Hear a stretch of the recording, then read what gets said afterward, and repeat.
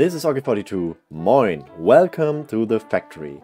Today we're gonna look at some more ways to generate free energy. Why? Because in the next chapter there will be some kind of generator and you need to apply some sort of rotation to it to recharge your battery. Maybe it will kind of look like this, a setup. Of course, then it won't be the battery box, but the generator itself. So you all seem to like my video where I used the lift to generate rotation, so basically free energy, and I really liked the idea of having a hand crank. Maybe you know those little radios where you can turn a little crank and you charge them up, or those flashlights where you push a lever to charge it up. So I thought of more ways to generate free rotation basically, and I thought, what about steering? I mean, okay, you can't do full rotations into one direction, but you can alternate between turning in one direction and the other. So why not use this to exploit it somehow and do some way of manually charge your batteries like this. So maybe you remember this device from my last video. This is a machine that can convert alternating rotation into one-way rotation. And I hooked the handle up. I better show you with my tool so you can better see. This is the only bearing I'm powering. So we are basically turning the handle on the right side back and forth. And if you watch the wheel in the middle closely, it's only rotating into one direction.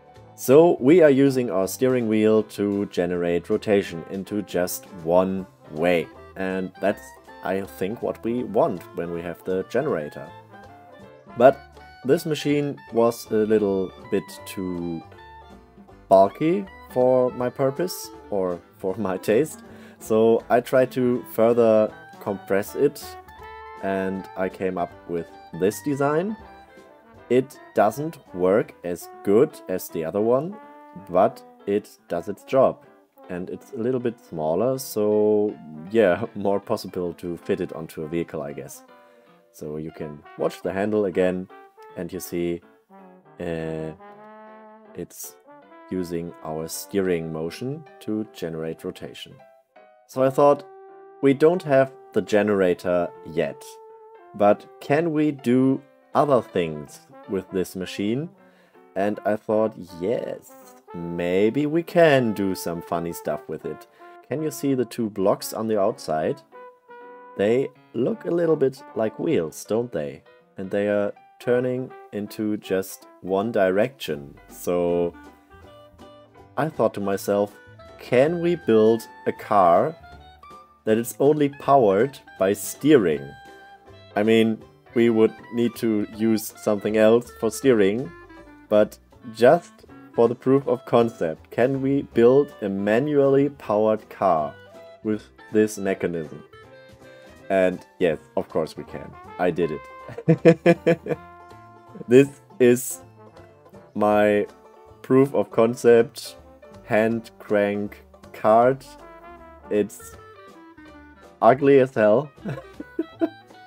It's very loud, but it works. It works. Can you see the handle? I'm rotating the handle back and forth. It's moving. It's fine.